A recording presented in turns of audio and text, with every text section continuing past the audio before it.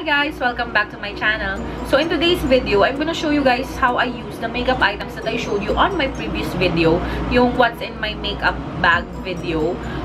Actually guys, itong mga products na to, as I've said in my previous video, niro-rotate ko sila. So it doesn't mean na ito yung gamit ko ngayon. Ito na yung gamit ko everyday.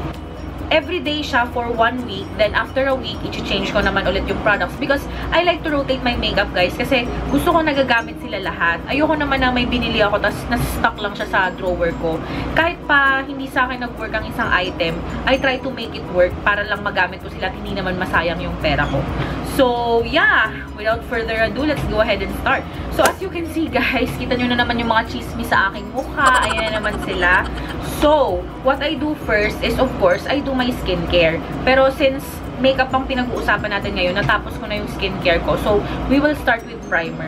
So, for this week, ang nasa makeup bag ko na primer na pinakita ko on my last video is this Benefit the POREFESSIONAL.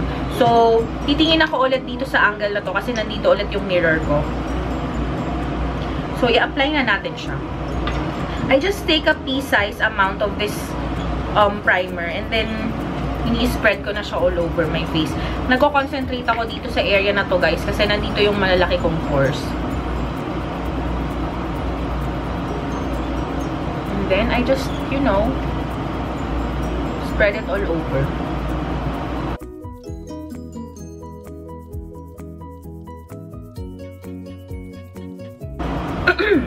Sorry nga pala, guys, kasi inuubo ko ngayon. May ubo at sipon ako, so medyo iba yung boses ko. Mamasage ko lang siya. I don't know if you can tell, pero sobrang na-minimize yung pores ko in this area, tsaka dito sa nose area ko. So, next, I will be putting on my foundation. So, nakita nyo na siguro na ito yung gamit kong foundation for this week. So, let's apply it. I usually take 1 pump, and then, I dot it all over my face.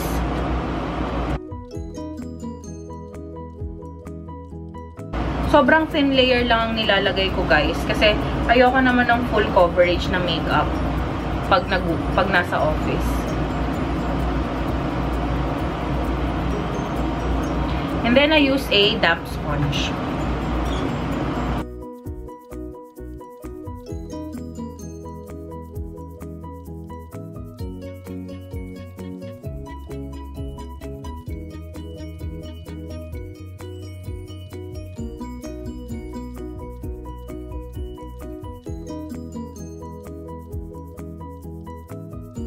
I usually drag the foundation down to my jawline lang, hindi na sa leeg.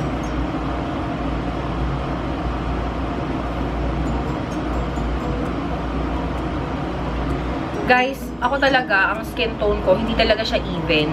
Kung mapapansin nyo, mas maputi talaga yung face ko kaysa sa leeg ko. Pero yung face ko, kasing kulay siya ng dibdib ko at saka ng whole body ko. Ewan ko kung bakit, pero maitim talagang leeg ko. Maybe it's because of pregnancy. Para napansin ko kasi nagkaroon ako ng mga lines dyan simula nung nabuntis ako, nakakaloka. Ay, nako. Okay, so okay na yung ating foundation. Next that I apply is a concealer. This is the MISSHA Under Eye Brightener. Ito yung gamit ko for the week.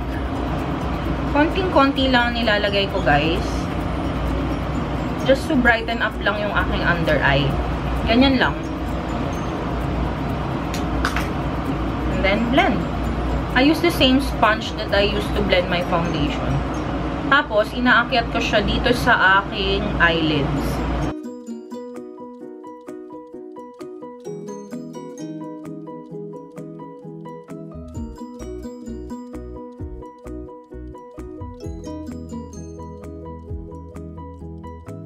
And then, what's left on my sponge, nilalagay ko siya sa mga areas na gusto kong i-highlight.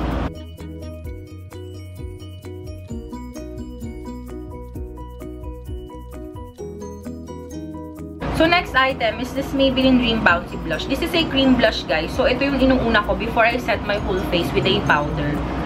So, what I do is, I also use my sponge, yung ginamit ko sa foundation at saka sa concealer. And using the bottom part of the sponge, ginaganyan ko lang siya dito sa cream blush. And then, ina-apply ko na siya sa cheeks ko.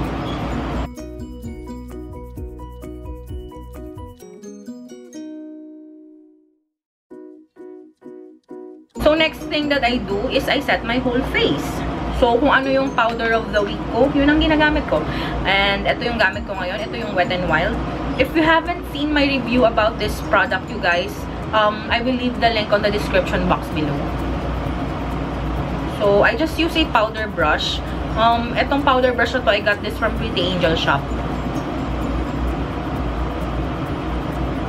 I just put it all over my face.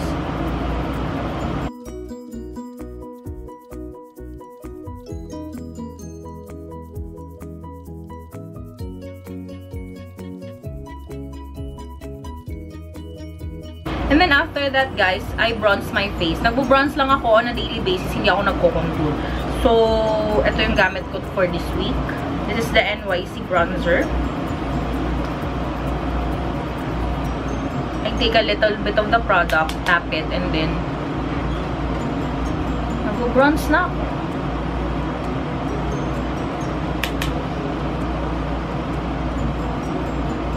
By the way, I'm using the Wet n Wild contour brush ata to.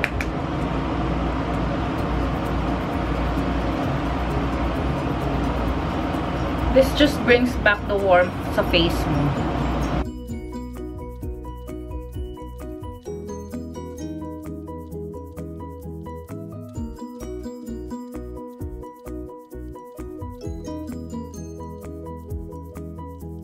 Ayan. Tapos, sa ilong naman, konting warmth lang din.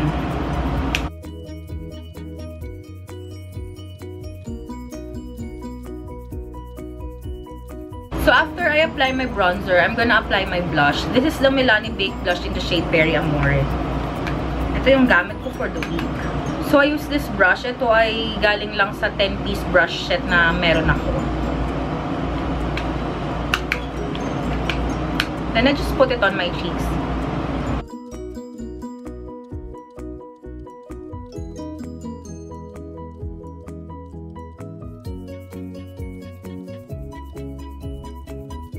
Yun. Then, after doing my face makeup, kilay na tayo. Hindi ako, guys, naglalagay ng eyeshadow on a daily basis. Hindi naman kami pwede mag full on makeup pag nasa office. Light makeup lang ang advisable sa amin. So, ito lang talaga yung ginagawa ko everyday. Anyway, magkilay na tayo because kilay is life. Charot!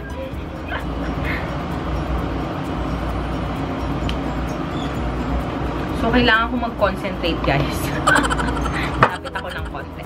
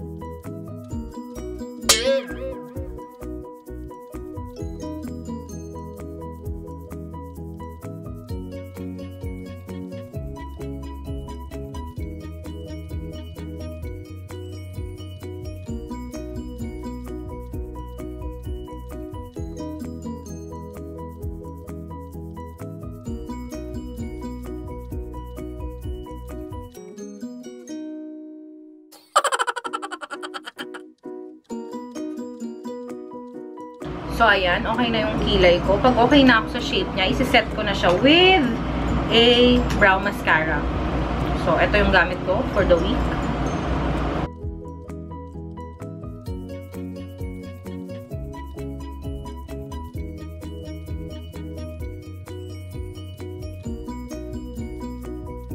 So, ayan guys. Okay na yung kilay ko. Last but not least is lipstick.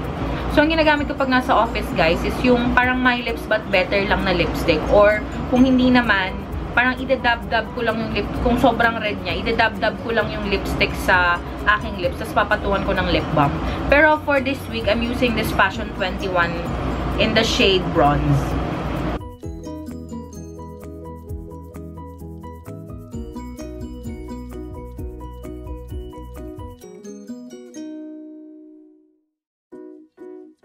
So, ayan na. Nude lang siya, guys. Parang okay naman siya. Hindi naman siya talagang striking na lipstick. And we're done. So, yun na guys yung everyday office makeup routine ko. Sobrang simple lang. Kayang-kayang gayahin. And kung gusto nyo lang namang gayahin. So, yun. Yun lang naman for this video. And yeah, please like if you like this video. Subscribe if you haven't already. And don't forget to click that tiny bell button on the side. So, for you to be notified every time I upload a video. And yeah, yun lang naman talaga guys for this video. I'll see you in my next one. Bye! Mwah!